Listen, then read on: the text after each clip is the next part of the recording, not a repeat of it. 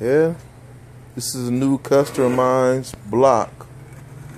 He's ready to go real fast. This is done for stroker crank and 3-inch.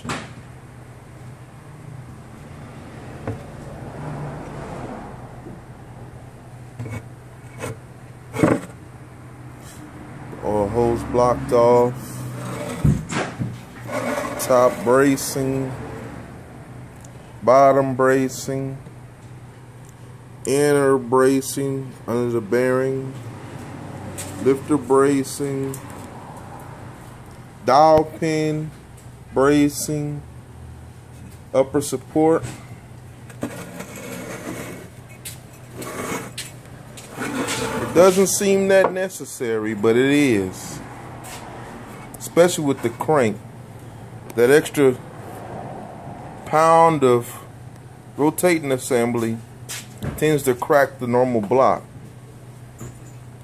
in the mag bearing area. And this is just to support the jug for the bigger bore. So both together works out really good from my experience. And it's the sleeve that's going to go in there. The unfinished head